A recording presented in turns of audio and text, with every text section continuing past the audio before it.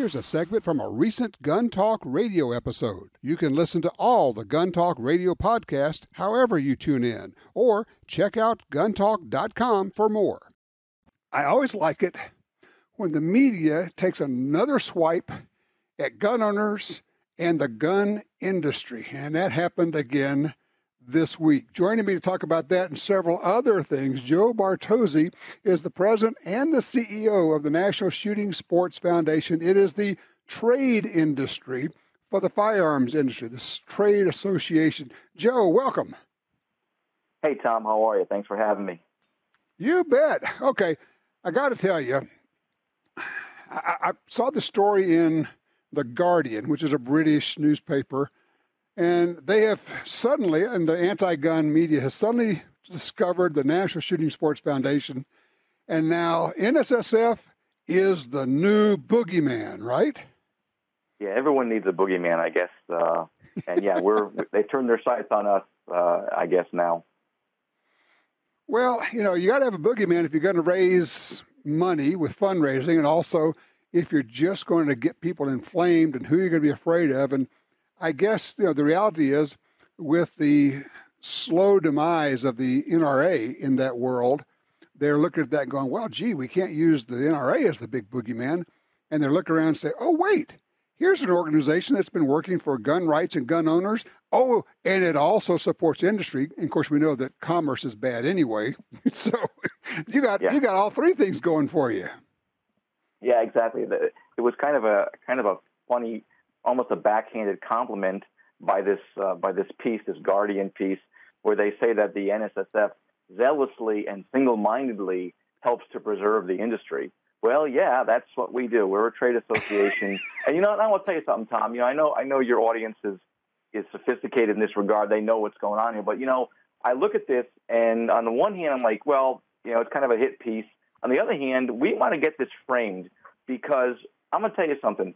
The firearm industry in this country generates over $80 billion, that's billion with a B, in economic activity for this country and supports about 350,000 American jobs. So if we are going to single-mindedly and zealously preserve anything, that's worth preserving because those jobs are important to me. I'm never going to apologize for trying to be zealous about protecting those jobs and that economic interest in this country, not to mention the Second Amendment application. They can say what they want, but we are not slowing down. Well, and the other thing, Joe, you and I know this because we've been working on this for a long time, and you've been in the gun industry for a long, long time at Mossberg for many, many years before you came to the NSSF. NSSF is now and always has been at the forefront of true gun safety education, not the phony gun safety that the gun banners claim to be, but actually teaching people how to be safe with their guns. This is nothing new for NSSF. Absolutely. I mean, the fact that they never mention any of our we call them Real Solutions for Safer Communities programs. I mean, Project Child Safe in 2024 is going to celebrate its 25th anniversary. And in that time, we have donated more than 40 million free safety kits, including gun locks, in all 50 U.S. states and 5 U.S. territories.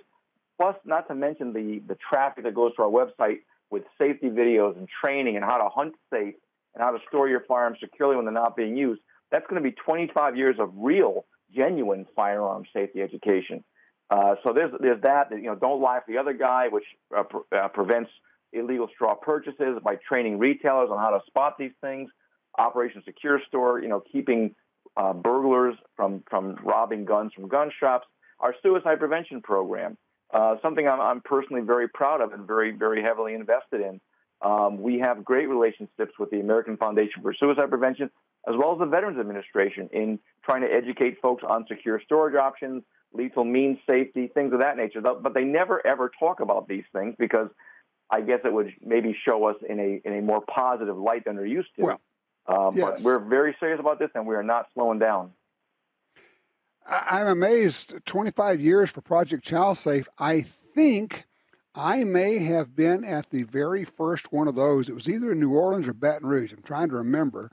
But I remember going down there. It was raining. I mean, it was 25 years ago. Wow, that's amazing. Yes, it is. It's a great program. We just had a very successful launch in Galveston, Texas, about 2 weeks ago. and we're doing these around the country throughout the year. It's just a great thing. And again, it doesn't get a lot of the mainstream hit piece type attention, but the local media and the mayors, chiefs of police, they come out and they support this program, and they help us by distributing gun locks, no questions asked, and safety kits to anyone that wants them.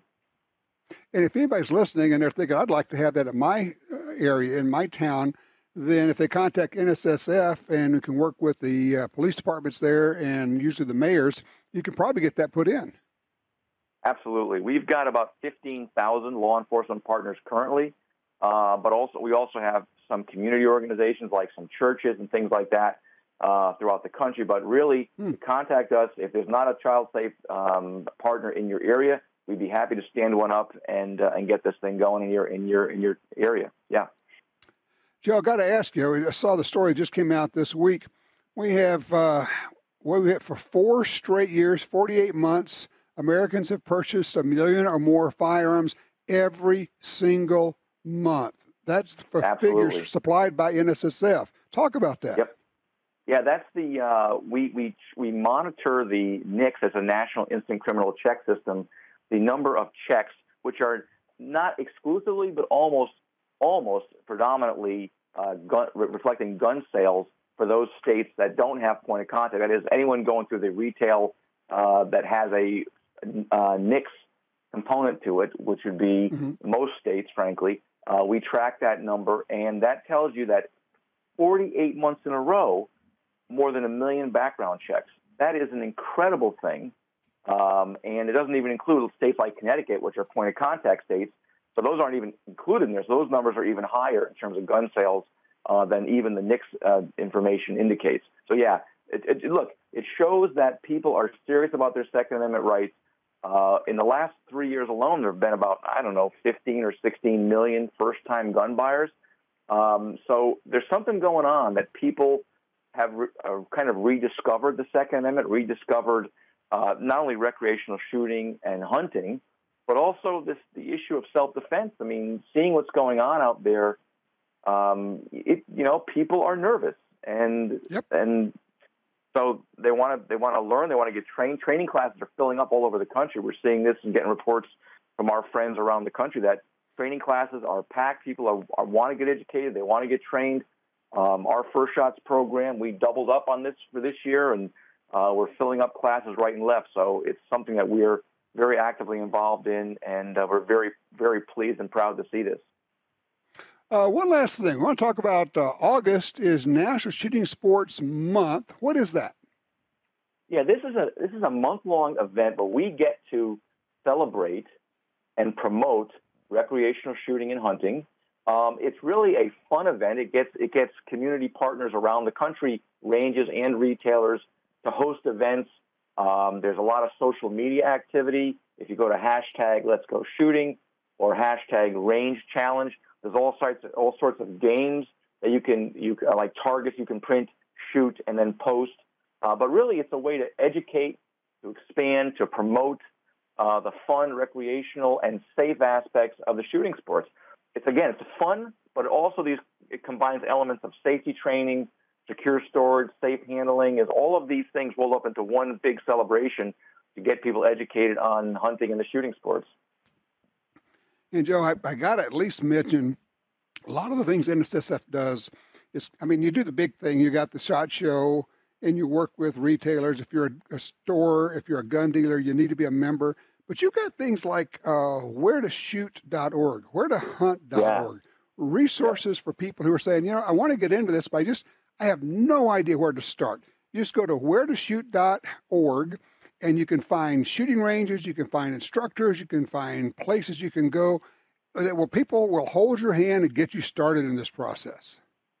Yeah, I would encourage people to go to that website. We literally just updated that about 2 months ago. So it's got a lot of really cool features, and you can filter it based upon the type of shooting you're interested in. So you can filter not only distance from where you live, but also you want indoor shooting, outdoor shooting, long-distance shooting, trap, skeet.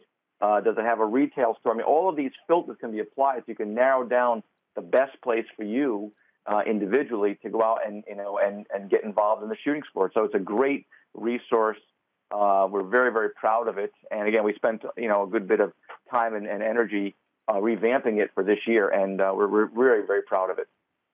Well, it's terrific. I would encourage anybody to go to the nssf.org for National Shooting Sports Foundation. If you are in the business, you need to be a member because this is the group that's supporting you. And honestly, Joe, you do so much for individual gun owners and shooters and hunters that they don't even understand, but you do that as part of the outreach from the industry. NSSF is a world-class organization, and now you're being recognized because you're now the Boogeyman. Yes, we are. I guess it's a badge of honor. But as I said, we're proud of the fact that we're effective if they're actually turning their sights on us. But again, we are, to say that we are zealously and single-mindedly working for the industry, yeah, you know what? Absolutely. 24/7, 365. We're very proud of that fact, and we're not going to stop. There you go. Joe Bartozzi. He's the president and the CEO of NSSF. Joe, thank you so much.